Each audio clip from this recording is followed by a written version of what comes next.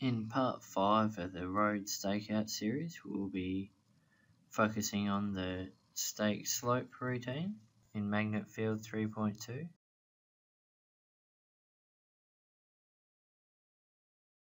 From the main menu, we do stake and then slope, and then you've got 5 options. You've got road, horizontal alignment, horizontal and vertical alignment, line work, and also code to be able to stake out with this slope routine. In this example, we'll use road and we'll select it from the list. We'll double check that we're using reference centerline by hitting the magnet symbol, set up, ensure that there's a tick symbol next to reference centerline. Down the bottom left, we'll hit the 3 buttons next to the stake report option to ensure that we're using the correct stakeout report type, and this uses the slope configuration. Once you are happy, we'll hit next. In the stake alignment screen, we'll set the chainage and chainage interval. We can select the hinge point, either left or right hand side, by using the symbols next to hinge point, and we can use the triangle with arrow symbol to flip the slope from going left to right or right to left. And we can go into the magnet symbol and then help, and this explains some of the features and the menu options in this stake alignment screen. Once you are happy all the settings are correct, hit next, and then we'll enter in the cut and fill beta ratios of 3. Magnet field only works with ratios, so if you have a percent or an angle, you'll have to convert these to a ratio and enter them here in this screen. You can use the calculator function from the main screen under calculate and then calculator if required. Then simply hit stake. You will notice that there is no information in the cut and fill bar until you approach the area in between the hinge point and the slope where it intersects the natural surface. If you hit in the top section, you can change view. In this case, cross-section view might be quite helpful to see the hinge point location and where the better angles are being displayed at a cut and fill ratio.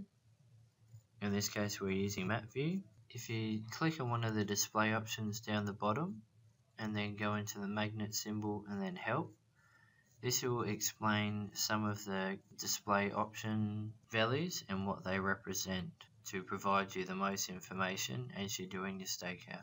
Once you are happy with these, you can simply move to the design point to be set out. And now we notice as we move in between the hinge point, right verge, and the right batter string, we can see that we are now getting height values. Again, this is dynamic. As you move in position and height, it will update where the batter point intersecting the natural surface point is located. As we can see here, when we get very close to it, it is highlighted with a green circle around the design point, and the cut and fill bar goes to full green. And we can go into the magnet field symbol, set reference. In this case, we're setting the reference to the right batter. And then we go into the display options and we select the offset to the reference just set to show that the stake slope routine is matching where the design right batter string meets the natural surface as calculated in the office using the DTM provided from the natural surface. We can see here that the slope is at 1 and 3 at the correct chainage, and our height is 0, which is meeting our natural surface. And we can simply hit measure. We can look at the data and the mark, and we can hit the green tick when you are happy with this position.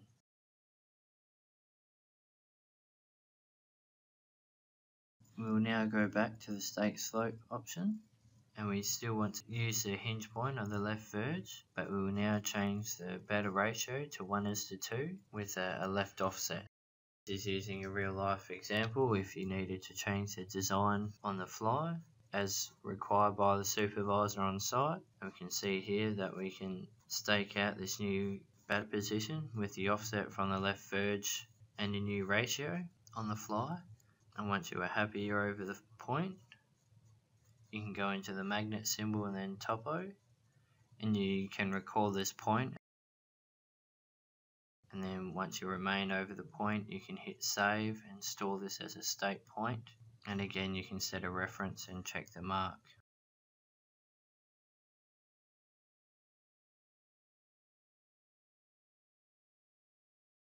You can also apply a road height offset by going to the magnet symbol and then going design offsets. Either drops or increases the road elevation by the desired amount. In this case, I'm dropping it down 250 millimeters across the design. So in this case, it will be similar as in the stake slope option, having a down offset of 250 mil at the left verge hinge point. And again, we can stake this point out by hitting the measure button and looking at the data and mark. And looking in the data value, you will see a design vertical offset of 250 mil. Once you're happy, simply hit the green tick. And you can back out to the stake slope screen and hit the magnet symbol and go view report, and you can review the stake points for your slope routine.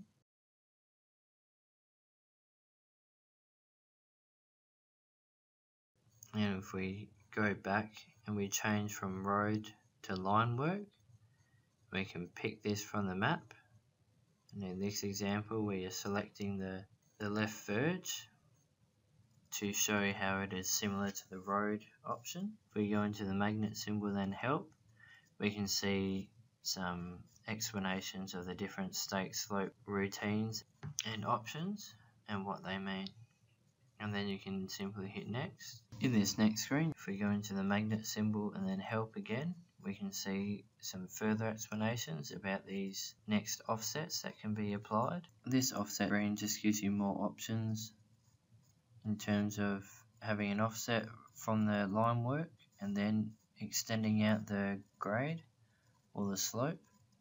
And you can also have an option to stake a curb or a ditch, and this will create another string line.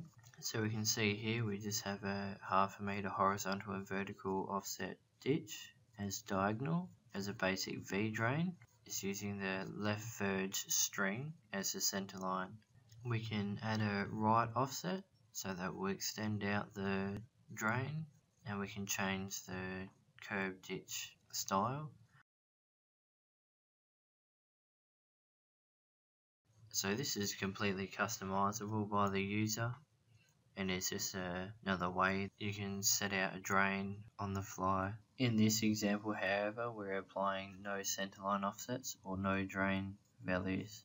So we simply hit next and we set the chainage and interval, and we're applying no left or right or down or up options. We hit next and we apply our cut and fill banner angles, which is 1 and 3, and then we simply hit stake.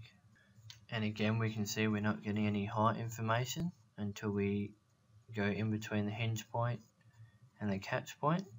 And again, this is dynamic like in the road. As you move, the position of the catch point will slightly change. And once you are over the design point,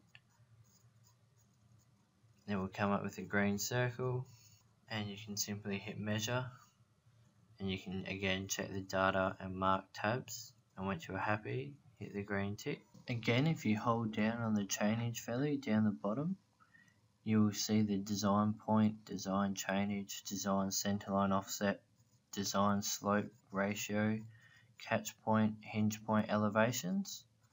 So this is another good indicator to ensure you're setting out the correct offset using the correct design slope.